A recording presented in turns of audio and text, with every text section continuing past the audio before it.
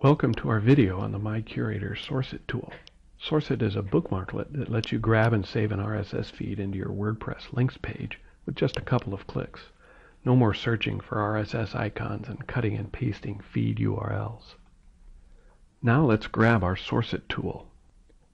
Choose Get It and Source It from the menu and then click on the Source It tab.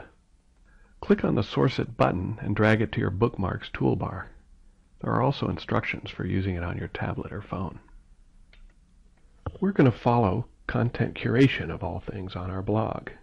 I'm at the Content Marketing Institute site, and I want to use it as a source for MyCurator. Just click the Source It bookmarklet and it finds the RSS feed for the site. No searching for the feed icon. Sources have a category, and we're going to group our sources into the Content Curation Source category. Just enter that into the Add New Link category. Just submit, and we're done. We've saved a source for MyCurator.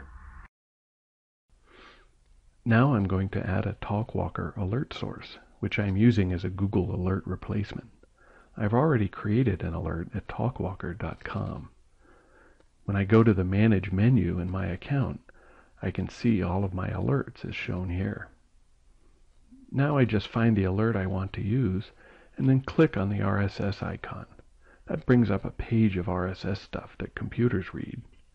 Just click the Source It bookmarklet, enter a name, choose my source category, and I'm done. You need to click the icon first, unlike on regular sites, because you could have many alerts and we need to tell the Source It tool which one to use. Now, whenever you're browsing and find a site you like, just use the Source It tool to capture it and have MyCurator follow it for new content. Thank you.